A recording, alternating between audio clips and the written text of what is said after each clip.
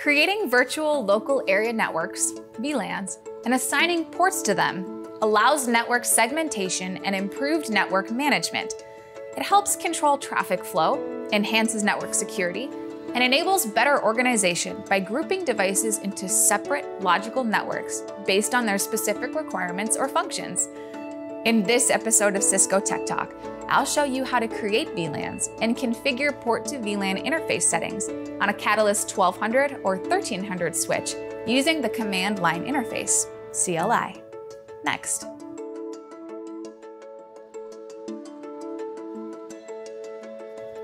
First things first, log into the CLI for the switch.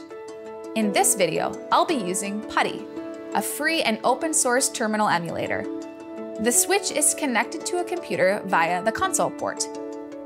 In the PuTTY configuration window, select Serial as the connection type and change the speed to 115/200 as the default value of 9600 will cause PuTTY to not connect properly.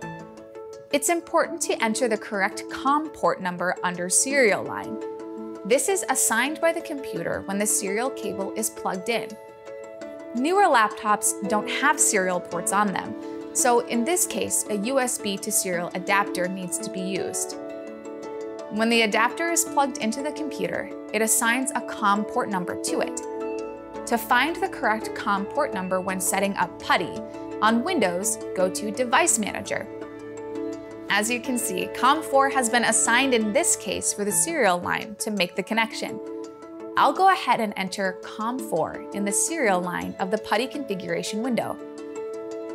Once you've configured the PuTTY settings, click Open.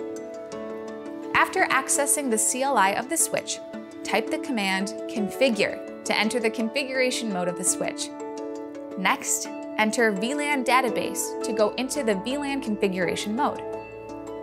After that, you can create VLANs based on your network configuration. In this example, I'll type VLAN 100 name management and press enter. Similarly, I'll assign VLAN 200 for marketing and VLAN 300 for engineering. Once the VLANs are configured, use the exit command to quit VLAN configuration mode. Now that the VLANs are set, it's time to assign the ports to the appropriate VLANs. You can configure ports using the switch port command and specify whether the port should be in access or trunk mode. To do this, you need to enter interface configuration mode for the specified port number. I'll use port 2 with the command interface GI2 and press enter. GI2 is short for Gigabit Ethernet 2. Enter switch port mode trunk. In trunk mode, all VLANs are permitted by default.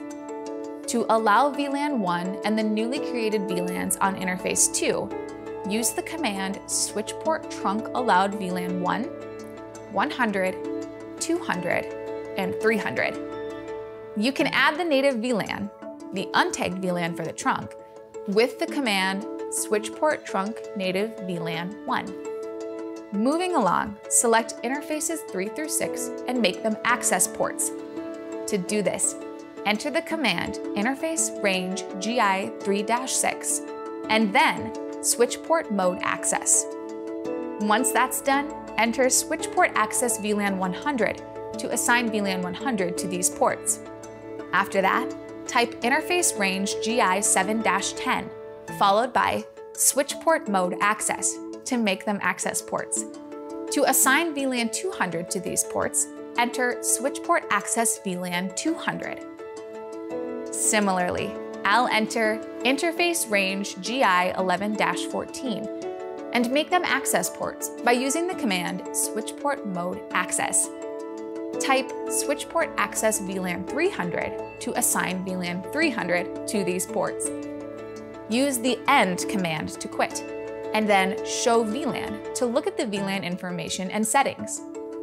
Finally, to save the configuration, enter the command copy running -config startup-config, and then Y to confirm. There you have it.